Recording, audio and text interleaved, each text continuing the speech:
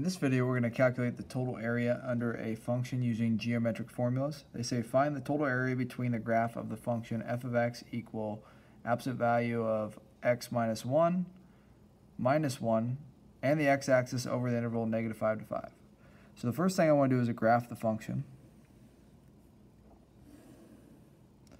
If I plug in 1, so if I make a little t-chart here, and I plug in 1,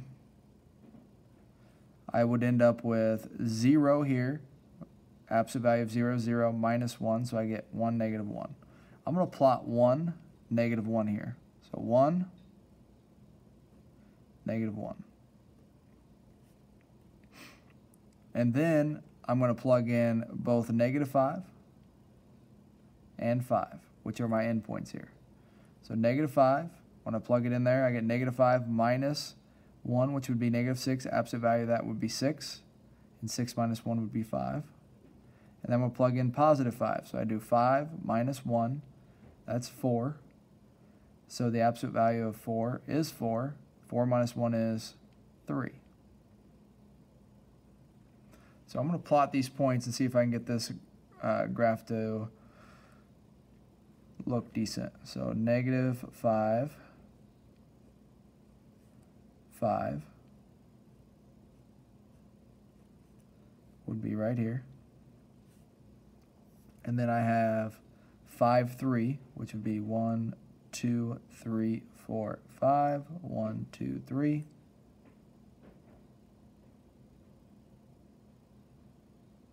And so I have this function that looks like so.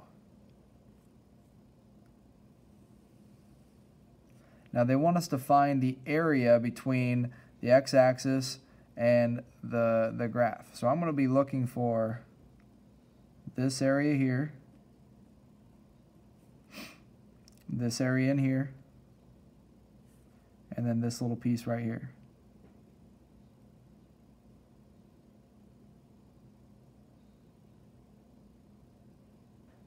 So these are 3 triangles, and I'm going to label this 1, 2, and 3. And the area of a triangle is 1/2 base times height. And so I'm going to say that my areas are going to be, for the first one, 1/2 base times height plus 1/2 base times height for the second one plus 1/2 base times height for the third one. So what is the base of this triangle? Well, this looks to go through 0, 0. So the base of this would be 5. The height of this would be 5, because we went up 5 there. So for the first triangle, we're going to write this as 1/2 5 times 5. Plus the second triangle, let's see. If I plug in 3 here, this might be graph just a little weird, but if I plug in 3 here into this function, 3 minus 1 is 2, absolute value of 2 is 2, 2 minus 1 is 1. So 3, 1 is a coordinate, so 1, 2, 3, 1 would be up here. So I want to know, where does this thing cross the x-axis at? Well, does it cross the x-axis at 2? So actually I have these off a little bit. So let's see, 2, if I do another t-chart here, plug in 2. 2 minus 1 is 1. Absolute value 1, 1, minus 1, 0. So this is actually supposed to cross right there. So the base would be from 2 to 5.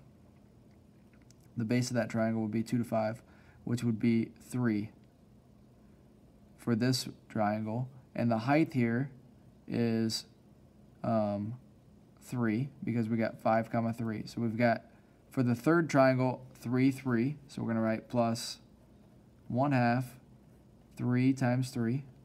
And for this little triangle here, this has got a base of 2. So 1/2 times 2, and a height of 1. So that height here is just 1.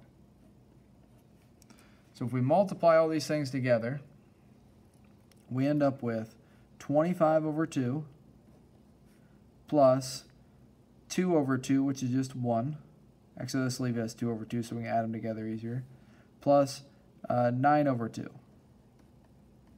Add these together, you get 27 plus 9, that's 36 over 2, which is 18. So the total area for this function would be 18.